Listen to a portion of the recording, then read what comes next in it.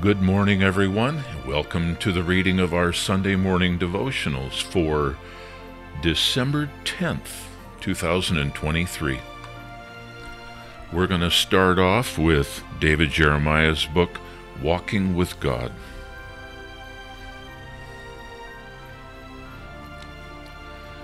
"'Tis the Christmas season." Our lesson today is entitled, Joseph, a Just Man. Scripture is from Matthew chapter 1, verse 19 and 20.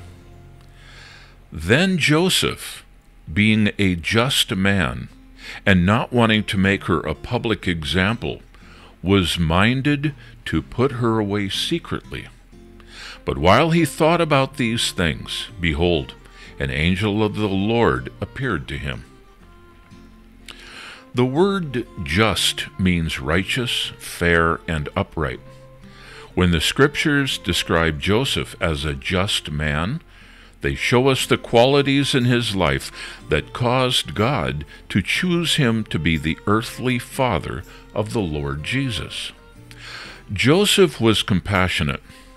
When he learned Mary was pregnant before their marriage ceremony, he was entitled to divorce her in a public spectacle or a private ceremony. Choosing the gracious option, he decided to divorce her quietly. He didn't seek revenge, but thought about what was best for Mary. Joseph was thoughtful. While he was trying to decide how to handle his dilemma, he thought about these things.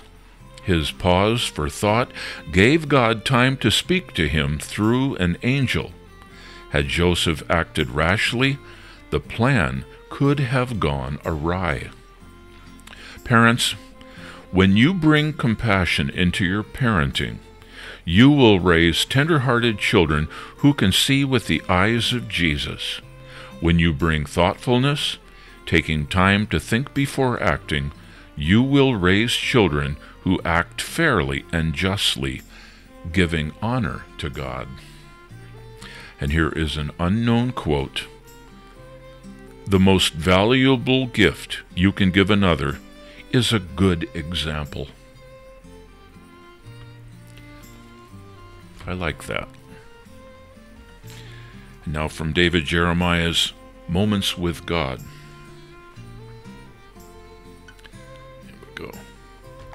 Our lesson is entitled, The Picture of Obedience.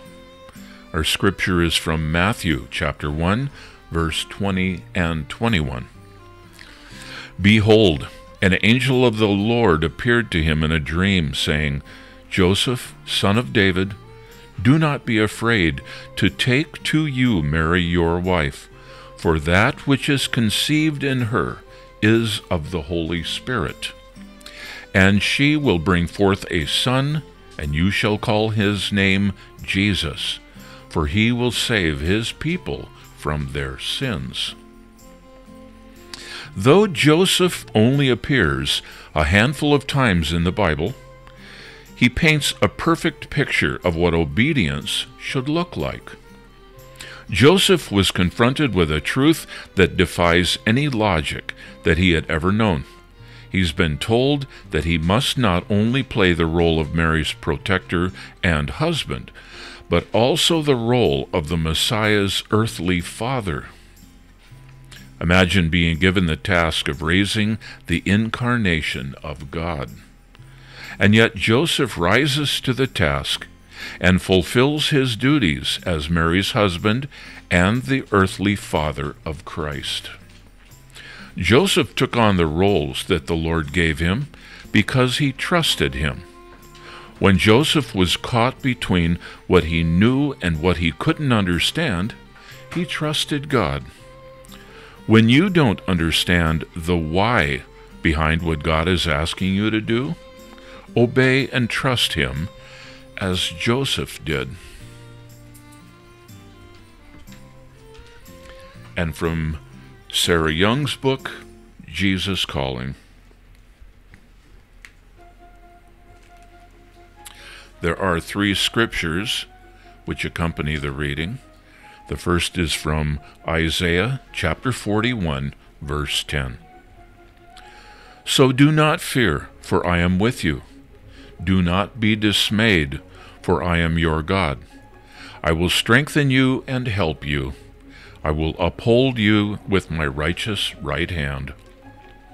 And from Psalm chapter 139, verse 10. Even there your hand will guide me. Your right hand will hold me fast. And from the book of James, chapter 1, verse 2.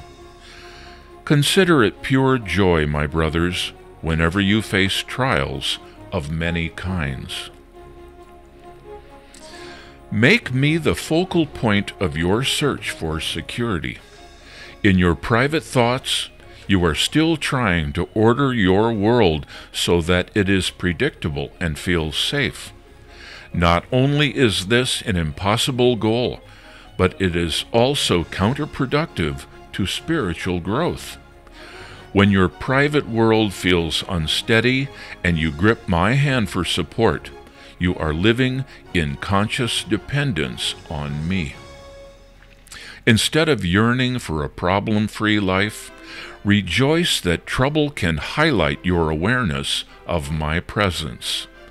In the darkness of adversity, you are able to see more clearly the radiance of my face. Accept the value of problems in this life, considering them pure joy. Remember that you have an eternity of trouble-free living awaiting you in heaven. And from David Jeremiah's book, Daily in His Presence, our lesson is entitled, The Incense of Worship. Scripture is from Exodus chapter 30, verse 30 through 35. And the Lord said to Moses, Take sweet spices, stacte, and onycha, and galbanum, and pure incense with these sweet spices. There shall be equal amounts of each. You shall make of these an incense. For thousands of years, the tree Arbor thyrifera, growing in the Arabian Peninsula and Lebanon, has been tapped for its resin. The bark was cut, and exuding resin was allowed to dry as nodules or tears. When hardened, the resin, called frankincense, was ground into a fine powder. When subjected to a flame, it gave off a sweet and powerful aroma, an incense used in the worship of God in the tabernacle and temple. Frankincense derives from the Old French franc incense, meaning highest quality incense. When the Magi journeyed to Bethlehem and saw the baby Jesus, they fell down and worshipped him, presenting frankincense, the most noble incense of worship, as one of their gifts. Paul refers to the life of the Christian as a living sacrifice, a reasonable service of worship. That service becomes a wonderful aroma, the incense of worshipful service in our life. What gift of frankincense can we give to Christ this Christmas? The highest quality incense of service to Him and to others is the aroma of Christ in us. Frankincense. Interesting. And now Sarah Young's book, Jesus Always. There are 4 scriptures. The first is from the book of Psalm, chapter 37, verse 7. Be still in the presence of the Lord, and wait patiently for Him to act. Don't worry about evil people who prosper, or fret about their wicked schemes. From Jeremiah chapter 29, verse 13. You will seek me and find me when you seek me with all your heart. And from the book of Psalm, chapter 96, verse 12 and 13. Let the fields be jubilant, and everything in them. Then all the trees of the forest will sing for joy. They will sing before the Lord, for he comes. He comes to judge the earth.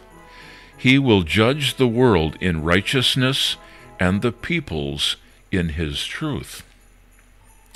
And finally, from Romans chapter 12, verse 21. Do not be overcome by evil, but overcome evil with good. Be still in my presence, and wait patiently for me to act. Spending quality time with me is so good for you, beloved. I rejoice when you push back the many things clamoring for your attention and focus wholeheartedly on me. I know how hard it is for you to sit quietly with me, and I don't expect perfection from you. Instead, I treasure your persistence in seeking my face.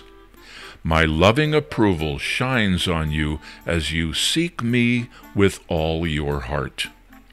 This intimate connection between us helps you wait trustingly for me to act. Don't worry about evil people who prosper, or fret about their wicked schemes. Trust that I'm still in control and that justice will ultimately prevail. I will judge the world in righteousness and the peoples in my truth. Meanwhile, look for ways to advance my kingdom in this world. Keep your eyes on me as you go through today, and be willing to follow wherever I lead. Do not be overcome or discouraged by evil, but instead overcome evil with good. And from David Jeremiah's book, Ever Faithful.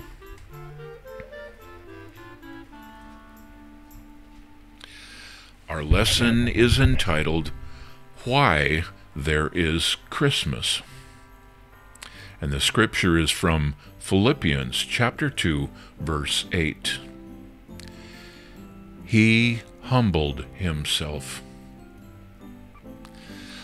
The trappings of Christmas are wonderful. The colors, the lights, boughs, and wreaths. But it is possible to become trapped in the trappings and miss the truth. And the truth of Christmas is far better than its trappings. The truth of Christmas is Christ. In a sense, of course, Christmas is about us. God loved us, became flesh for us, died to forgive our sins, and rose to give us everlasting life.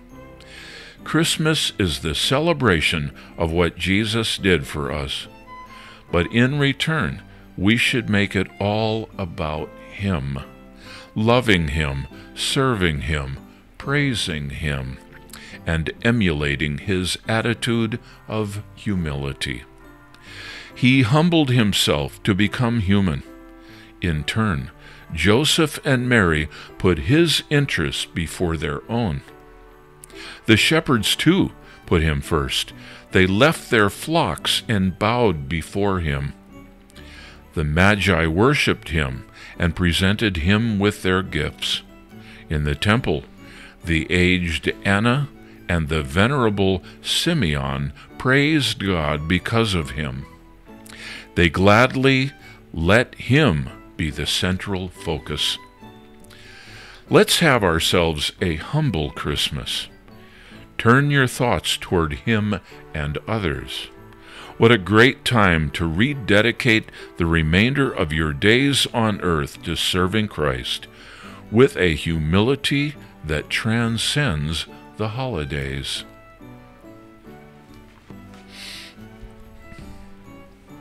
And from Jesus Listens, written by Sarah Young.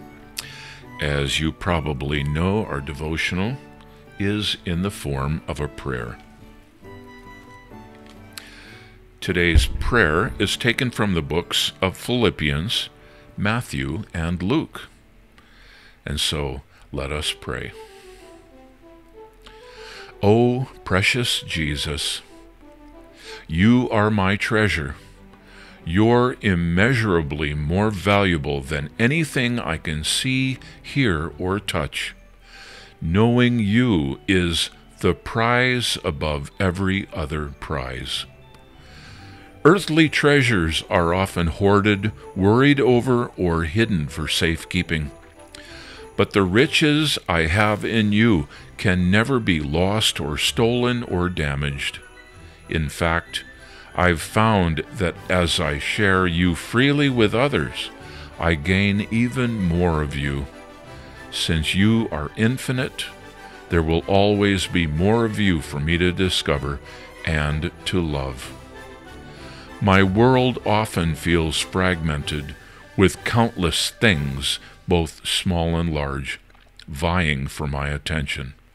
So much stuff keeps getting in the way of my desire to spend time enjoying your presence.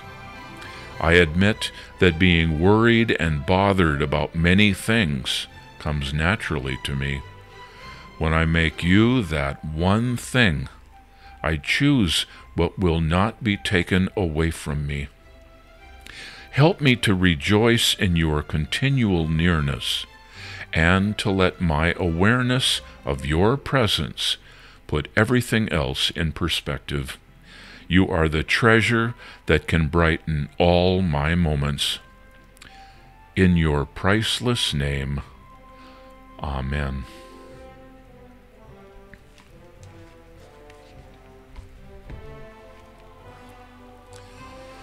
Lila and I would like to thank you for joining us once again for the reading of our Sunday devotionals on another Advent Sunday in the month of December. We are all so grateful for what we have.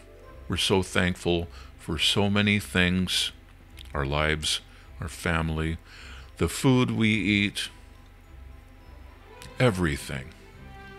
We hope that you are having a great day, and the rest of this month of December is a blessed one for you and your families. Take care, everyone, and may God bless you all.